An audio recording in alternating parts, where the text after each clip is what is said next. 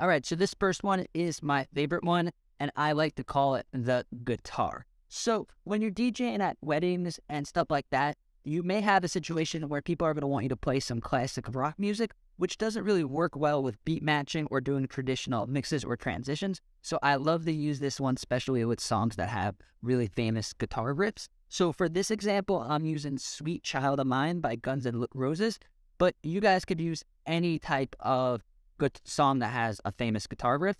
And what I did was I found where the guitar riff was. So in the beginning of the song, I put a cue point here, which sounds like this. So that's right in the beginning of the song. And then in the next one that I put was here, which is like 1 second in. So you could do this. And then the next one I did was when the kind of like the drums drop, which is over here at 44 seconds. And then I set another cue point where the song actually starts and the lyrics come in, which is over here.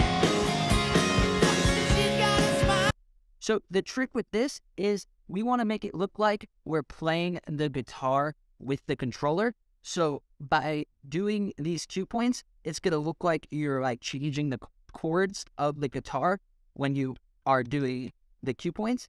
And then I would recommend setting an effect, either an echo reverb. Right now, the ping pong delay really worked for this one, and that's what our strumming is going to be. We're going to be cutting the song out, but it's still going to have the resonance from the effect. So it's going to look a little something like this. So the effect is on, and then now we're going to go.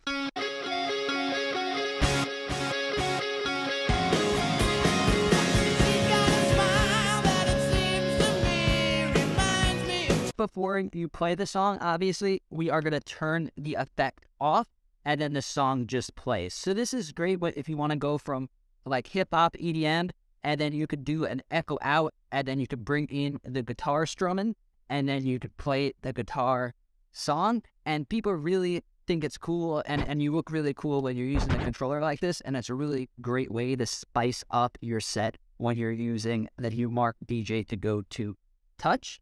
All right, so now let's go to the next trick.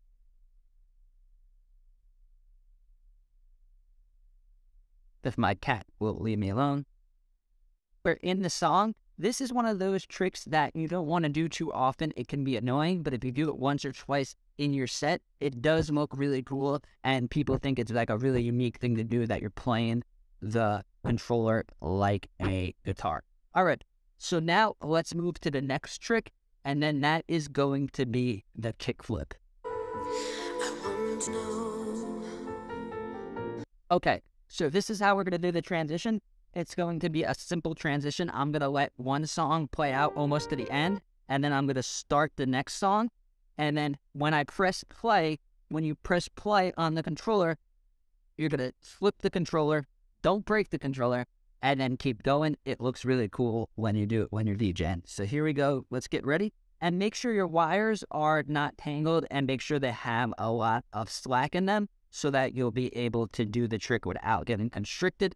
And then also keep in mind that you're probably going to have another cable for your main output. So just keep that, have a lot of slack, and don't unplug all your equipment. I want to know what connects me to you. Go. We did the kickflip transition. So thanks for watching. Let me know in the comments which trick you thought was the coolest. Also, let me know if you guys know any of your own tricks, and give this video a like if you found value with it, and also subscribe to the channel if you like learning about how to do cool stuff